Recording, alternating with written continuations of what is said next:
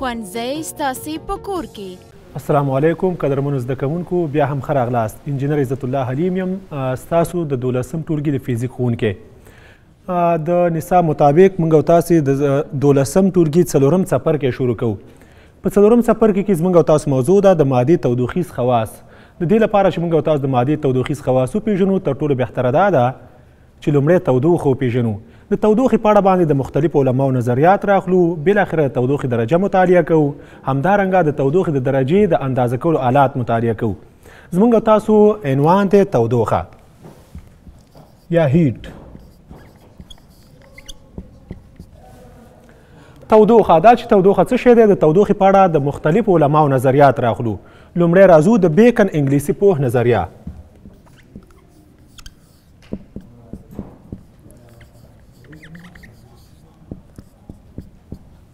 بیکن انګلیسي پوه څه وایي؟ بیکن انګلیسي پوه وایي چې تودوخه د اجسامو د ذراتو د شدید حرکت څخه عبارت ده. کله چې د اجسامو ذرات په شدید او چټک ډول حرکت ترسره کوي نو دې ته تودوخه ویل کیږي. همدارنګه دې پسې د جیمز جول نظریه وایو.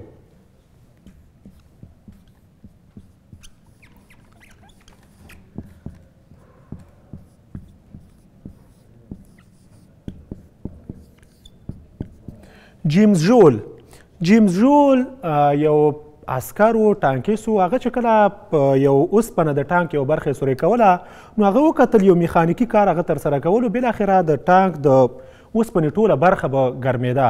نو هغه د همدې څخه یو نظریه واخیسته، و یو مقدار میخانیکي انرژي د دې باعث ګرځي چې اجسام تودوخه د لاسه ورکوي. نو د ژول د نظریې په اساس تودوخه یو ډول انرژي ده او واحدات هم ټول د انرژۍ د واحداتو په څیر باندې دي. ورپسې دریم د تودوخې کالوریک نظریه.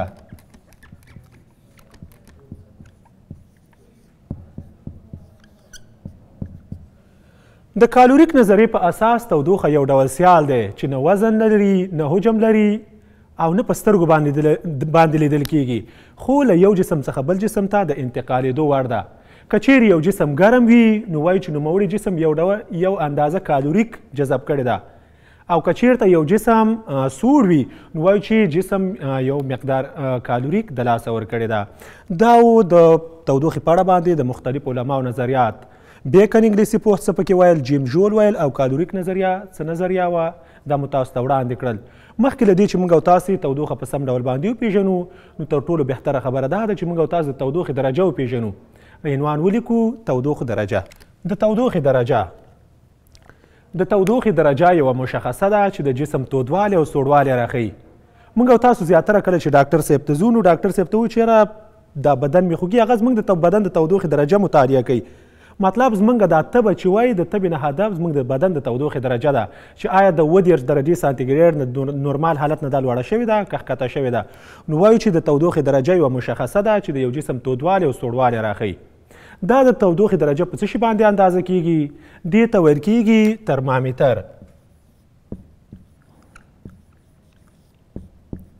ترمامیتر هغه آله ده چې د اجسامو د تودوخې درجې د اندازه کولو لپاره استعمالیږي. ترمامیترونه د هغې د جوړښت له نظره 2 ډولونه لري. یو الکولي ترمامیتر دی، بل سیمابي ترمامیتر دی. الکولي ترمامیتر هغه ترمامیتر ته ویل کیږي چې په هغې کې د الکولو څخه استفاده شوې وي.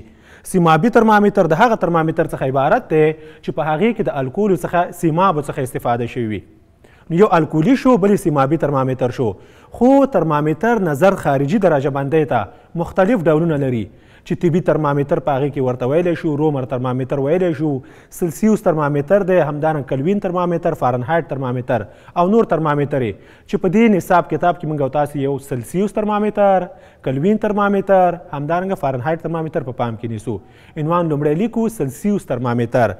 سلسیوس ترمامیتر ته تاسو په عموما سانتیګریډ ترمامیتر هم وایي. سلسیوس ترمامیتر د انډر سلسیو له لوري رامنځته شو. په نوموړي ترمامیتر کې د اوبو د انجماد نقطه 0 سانتیګریډ او د اوبو د جوش نقطه 10 سانتیګریډ فرض شوې ده. نوموړی ترمامیتر په 100 مساوي برخو باندې ویشل شو چې هر یوې برخې ته 1 سانتیګریډ ویل کیږي. یاد لرئ دا سلسیوس ترمامیتر شو. په دې کې د اوبو د جوش نقطه یا ټکې، همدارنګه د اوبو د انجماد نقطه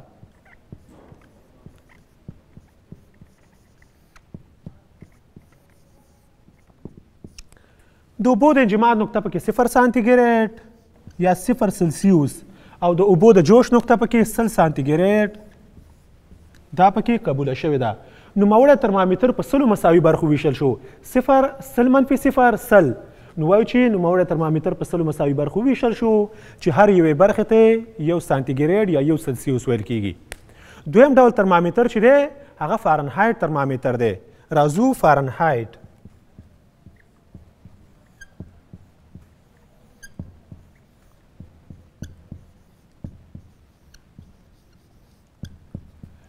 فارنهایت ترمامیتر د ګبرل فارنهایت له لوري رامنځته شو.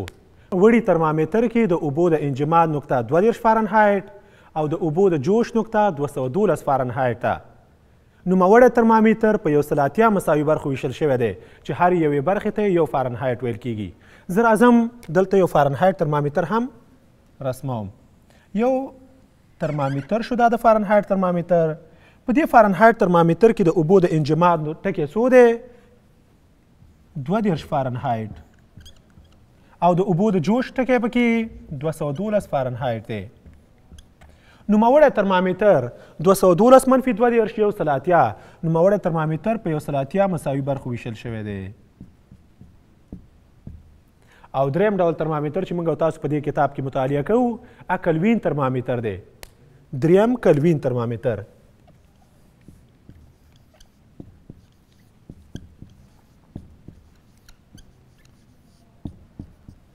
کلوین ترمامیتر د لارډ کلوین له لوري رامنځته شو. په نوموړي ترمامیتر کې د اوبو د انجماد نقطه 293 کلوین او د اوبو د جوش نقطه 393 کلوینه قبوله شوې ده.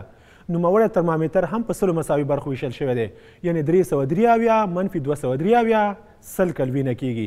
نو راځم کلوین ترمامیتر هم رسموم. په کلوین ترمامیتر کې د اوبو د انجماد نقطه 293.15 کشي لا به دقیقه کلوینه او د اوبو د جوش نقطه 393.15 کلوینه قبوله شوې ده. نوموړی ترمامیتر په 100 مساوي برخو ویشل شوی دی. 393.15 منفي 293.15 څو کیږي 100 مساوي برخې کیږي. نو وایو چې کلوین ترمامیتر هم په 100 مساوي برخو ویشل شوی دی چې هر یوې برخې ته 1 کلوین ویل کیږي. راځو د یادونې خبره د یادونې وړ ده چې کلوین ترمامیتر د مطلقه 0 درجې په اساس رامنځته شوی دی. په کلوین ترمامیتر د مطلقه 0 درجې په اساس چې رامنځته شوی دا مطلقه 0 درجه کومې درجې ته ویل کیږي؟ یاد لرئ مطلقه 0 درجه د هغه تودوخې درجې څخه عبارت ده چې په هغې کې د اکسیجن ګاز د ثابت فشار لاندې په جامد باندې بدل شي او نوموړې د تودوخې درجه منفي 293 سانتیګریډ ده. که څوک وایي چې منفي 293.15 سانتیګریډ د مشکل په دې کې نشته دی. دا اشاریه برخې عموما زیاتره په پام کې کله نه نیول کیږي. موږ د همدې په خاطر باندې دا لیکو. اوس که چیرې داسې شي موږ او تاسې وغواړو چې څنګه کولی شو سلسیوس ترمامیتر فارنهایت ته بدل کړو همدارنګه څنګه کولی شو فارنهایت ترمامیتر سلسیوس ته بدل کړو د دوی ترمنځ اړیکه مطالعه کوو. نو د همدې په اساس باندې عنوان اخلو د سلسیوس فارنهایت او کلوین ترمامیترونو ترمنځ اړیکه. په لنډ ډول باندې مو ولیکل د ترمامیترونو ترمنځ اړیکه. هدف مو دا دی چې د سلسیوس ترمامیتر سانتیګریډ فارنهایت ترمامیتر همدارنګه د کلوین ترمامیترونو ترمنځ اړیکه. ما چې تاسو دا کوم شکل رسم کړلو دغه شکلونه موږ او تاسو سره څه فایده کوي هماغه فایده مې د همدې په خاطر باندې دا مې درته ولیکل چې اوس کولی شو موږ او تاسو دلته ترېنه استفاده وکړو. یاد لرئ چې د سلسیوس ترمامیتر فارنهایت ترمامیتر او کلوین ترمامیتر ترمنځ اړیکه په دې ډول ده. که چیرې تاسو غواړئ د دوی ترمنځ اړیکه پیدا کړئ نو دا اړتیا نشته چې تاسو په یاد زده کړئ. ډېره اسانه طریقه ده. لومړی راخلو سانتیګریډ ترمامیتر لیکم چې ټي سي مطلب د تودوخې درجه په سانتیګریډ یا په سلسیوس سره منفي په سانتیګریډ ترمامیتر کې د اوبو د انجماد نقطه څو ده 0 نو لیکم منفي 0 سانتیګریډ یا 0 پر څو برخو باندې ویشل شوی دی په 100 مساوي برخو باندې ویشل شوی دی نو وایم پر 100 دا مساوي کیږي ټي اف د فارنهایت تودوخې درجه منفي په څو برخو د اوبو د انجماد نقطې څو ده د اوبو د انجماد نقطې 32 فارنهایټه پر څو مساوي برخو باندې ویشل شوی فارنهایټ ترمامیتر 180 مساوي برخو او دا مساوي کیږي کلوین ترمامیتر ټي کې منفي د اوبو د انجماد نقطه 293.15 پر څو مساوي برخو ویشل شوی دی په 100 مساوي برخو ویشل شوی دی دا وه د سانتیګریډ کلوین او همدارنګه د فارنهایټ ترمامیترونو ترمنځ اړیکه دا اړیکه لږ ساده کوو ګرانو زده کوونکو هغه معادله ما بیا درته ولیکله په دې معادله کې که چیرې موږ او تاسې هغه حسابي عملیه ترسره کړو نو دواړه خواوې د مساوات کولی شم لومړی په لسو کې ضرب کړم که چیرې د مساوات ټولې خواوې په لسو کې ضرب کړم دا صفر دا صفر دا صفر سره اختصاریږي همدارنګه ټي سي منفي صفر ټي سي موږ ته لاسته راکوي د مساوات ټولې خواوې په دوو کې بیا ضربوم کله چې په دوو کې ضرب کړم دا به 15 شي دا به 9 شي او دا به څو شي دا به هم 15 شي نو بالاخره موږ تاسو ته یو ساده معادله لاسته راغله چې ټي سي منفي صفر ټي سي پر 15 دا مساوي کیږي ټي اف منفي 22 پر 9 دا مساوي کیږي ټي کې منفي 283.15 پر 15 سره دغه معادله زموږ او تاسو د ټولو ترمامیترونو ترمنځ اړیکه شوه یاد لرئ په دې معادله کې عموما ستاسو په کتاب کې دا خبره ذکر کوي وی کله چې موږ او تاسو غواړو چې کلوین فارنهایټ ته بدل کړو نو لومړی کلوین سانتیګریډ ته بدلو د سانتیګریډ نه وروسته فارنهایټ ته بدلو نه کولی شئ تاسو دې اړیکې په وسیله باندې فارنهایټ مستقیما کلوین ته بدل کړئ او همدارنګه کلوین مستقیما کولی شئ فارنهایټ ته بدل کړئ همدارنګه فارنهایټ کولی شئ سانتیګریډ ته بدل کړئ او سانتیګریډ کولی شئ فارنهایټ ته بدل کړئ خو یاد لرئ د دې لپاره چې تاسو د فارنهایټ او سانتیګریډ ترمنځ اړیکې په سم ډول باندې زده کړئ عموما تاسو سره په کانکور کې داسې فورموله نه راځي تاسو ته فورمول داسې راځي چې د فارنهایټ که چیرې موږ وغواړو سانتیګریډ فارنهایټ ته بدل کړو نو معادله په څه ډول ده یا غواړو فارنهایټ سانتیګریډ ته بدل کړو معادله په څه ډول ده نو هغه معادلې چې تاسو لاسته راوړئ تاسو کولی شئ د دې معادلو څخه ساده شوی شکل یې ولیکئ ساده شوی شکل یې په دې ډول دی دغه معادلې څخه چې زه استفاده کوم ټي سي پر 15 مساوي کیږي ټي اف منفي 22 پر 9 دغه معادله راخلم د دې نه که چیرې زه غواړم د فارنهایټ نه سانتیګریډ لاسته راوړم نو دواړه خواوې په 15 کې ضربوم بالاخره موږ او تاسو ته یو معادله لاسته راشي ټي سي مساوي کیږي دواړه خواوې چې 15 کې ضرب کړم 15 پر 9 ټي اف منفي 22 د دې معادلې نه هغه وخت استفاده کوو کله چې وغواړو فارنهایټ په سانتیګریډ باندې بدل کړو او که چیرې وغواړو سانتیګریډ په فارنهایټ باندې بدل کړو نو کولی شو دواړه خواوې په 9 کې ضرب کړو کله چې دواړه خواوې 9 کې ضرب کړم 9 پر 15 به شي بیا منفي 22 د مساوات دې خوا ته اړوم مثبت 22 به شي نو بالاخره ټي اف به مساوي شي 9 پر 15 ټي سي جمع 22 سره دا د فارنهایټ بدلول د سانتیګریډ بدلول په فارنهایټ باندې دې معادلې څخه استفاده کوو او که چیرې تاسو غواړئ سانتیګریډ کلوین ته بدل کړئ یا کلوین سانتیګریډ ته بدل کړئ نو کولی شئ د دې معادلې او د دې معادلې څخه استفاده وکړئ نو د دې معادلې او د دې معادلې څخه استفاده چې کوو دواړه خواوې په 15 کې ضربو بالاخره ټي سي به مساوي شي ټي کې منفي 283.15 بالاخره وایم چې ټي سي مساوي کیږي ټي کې منفي 283.15 د دې معادلې معنا دا شوه که چیرې موږ وغواړو کلوین سانتیګریډ ته بدل کړو نو د کلوین نه 283.15 تفریق کوو په سانتیګریډ بدلیږي او که چیرې تاسې غواړئ د سانتیګریډ نه کلوین لاسته راوړئ نو د سانتیګریډ سره 283.15 جمع کوئ دا دې خواته راوړو مثبت کیږي نو بالاخره ټي کې به مساوي شي ټي سي جمع 283.15 دا وې د ترمامیترونو ترمنځ اړیکې کولی شئ د دې اړیکو څخه په استفاده باندې مثالونه حل کړو موږ او تاسې راځو مثالونو ته ښه مثال په دې ډول دی راځو ستاسو د کتاب مثال دی لومړی تمرین دی 55 فارنهایټ دلته ذکر شوی نه دی 55 فارنهایټ څو کلوینه کیږي نو موږ څنګه کولی شو فارنهایټ کلوین ته بدل کړو د دې لپاره تاسو ته خبره داسې کوي چې لومړی د فارنهایټ راواخلئ سانتیګریډ ته بدل کړئ سانتیګریډ نه وروسته کلوین ته بدل کړئ راځو مثال په دې ډول دی چې 55 فارنهایټ څو کلوینه کیږي موږ او تاسو لپاره یوه طریقه داسې ده چې کولی شو فارنهایټ لومړی سانتیګریډ ته بدل کړو د سانتیګریډ د بدلولو نه وروسته 203.5 ورسره جمع کوو کولی شو سانتیګریډ ته کلوین ته بدل کړو. نو راځو څه شی کوو؟ وایم چې مستقیما د دوی ترمنځ د اړیکې څخه په استفاده باندې TF -2 پر 9 دا مساوي کیږي TK -203.15 پر 15 د دې معادلې څخه استفاده کوو.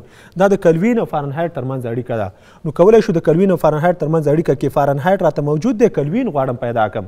نو چې کلوین پیدا کوم د TF په ځای باندې لیکم چې 55 -2 پر 9 دا مساوي کیږي TK -203.15 پر 15 سره. ګرانو زده کوونکو تاسو کولی شئ 55 - 2 تقسیم 9 کوئ، دواړه خواوې په 50 کې ضربو، بیا د مساوات دې خواته ورته -203.15 راوړو، بالاخره دا مثبت کیږي. نو د دې ځای څخه به د TK قیمت پیدا شي، TK به مساوي شي 286.15 کلوین. د ساده کولو طریقه په دې ډول ده 55 - 2 تقسیم 9 دواړه خواوې بیا طرف وسط کې سره 50 کې ضربې -203.15 دې خواته ورته راوړئ مثبت کیږي. نو انشاءالله چې ځواب به مو 286.15 کلوین وي. دا وه د فارنهایټ او کلوین ترمنځ د اړیکې مطابق مثال. راځو بل مثال حلو. بل مثال داسې دی د کانکور تکراري پوښتنه ده د تودوخې کومه درجه د دواړو ترمامیترونو چې دلته ذکر کړي هدف یې د فارنهایټ او سانتیګریډ ترمامیتر دی. په دواړو ترمامیترونو په صفحو یو ډول لیدل کیږي. هدف د دې پوښتنې په لنډ ډول دا دی چې د تودوخې په کومه درجه کې سانتیګریډ د فارنهایټ سره مساوي دی. دا څنګه کولی شو پیدا کړو؟ د دې د پیدا کولو لپاره تاسو ته لنډه طریقه داسې کولی شو TF دا مساوي TC کو. دا کومه د تودوخې درجه ده؟ دا پیدا کوو. د تودوخې هغه درجه چې په هغې کې فارنهایټ د سانتیګریډ سره مساوي هغه کومه درجه ده؟ هغه د T درجه ده. زه فرضوم چې هغه د T یوه تودوخې درجه ده. دا د T تودوخې درجه څو ده؟ دا پیدا کوم. د دې د پیدا کولو لپاره موږ او تاسې معادله لرو. معادله په دې ډول ده TC مساوي کیږي 5/9 TF -2 TC د تودوخې درجه د سانتیګریډ مساوي کیږي 5/9 TF -2. کولی شئ دې رابطې په اساس باندې یا تاسو کولی شئ ولیکئ TF مساوي کیږي 9/15 TC جمع 2 هغې نه هم کولی شئ. په دې معادله کې یا په هغې معادله کې تاسو کولی شئ د TC په ځای باندې T قیمت وضع کوئ او د TF په ځای باندې هم کولی شئ د T قیمت وضع کوئ. د T کوم قیمت چې لاسته راغی هماغه د تودوخې درجه کې دواړه سره یو شان دي. TC په ځای باندې قیمت وضع کوم T مساوي کیږي 5/9 په خپله TF په ځای باندې هم T -2. دا معادله ساده کوم لیکم چې T مساوي کیږي 5/9 T منفي 5 په 2 کې ضربوم او بیا یې په 9 باندې تقسیموم. لیکم چې 5 په 2 کې لاس یو حاصل 5 په 3 کې 15 او یو 16 پر 9 مخرج یو دی 9 په یو کې 9 بالاخره یو مجهوله معادله ده. T قیمت دې خواته راوړم T -5/9 به شي. نو لیکم T -5/9 T مساوي کیږي -180/9 سره. د دې ځای څخه د دې دواړو دپاره مخرج مشترک څو په پام کې نیسم؟ 9 په پام کې نیسم. لیکم چې 9 د T مخرج یو دی 9 تقسیم یو 9 په T کې 9 T منفي 9 تقسیم 9 یو 5 کې 5 T دا مساوي کیږي -180/9 سره. د دې ځای څخه مخکې ځم همداسې 9T -5T 4T پر 9 مساوي کیږي -180/9. د مساوات دواړه خواوې په 9 کې ضربوم بالاخره 9 به د 9 سره خلاص شي. نو 4T به مساوي شي 180 سره. دا چې په تخته کې قدرمنو زده کوونکو ځای دومره نشته نو راځو دلته انتقالو دا ځواب. لیکم چې 4T مساوي کیږي -180 سره. بالاخره T په ضریب باندې دواړه خواوې ویشو. 4 باندې چې دواړه خواوې ویشو نو T به مساوي شي -180 چې په 4 باندې تقسیم کړي -40. نو بالاخره داسې وایم د تودوخې هغه درجه چې په هغې کې سانتیګریډ د فارنهایټ سره مساوي دی هغه -40 سانتیګریډ ده. دا اوس ستاسو د نن ورځې درس قدرمنو زده کوونکو تر څو چې بیا زه ستاسو په درانه خدمت کې حاضرېږم په لوی الله تعالی مو سپارم. ښه وخت او خوشحاله شېبې ولرئ.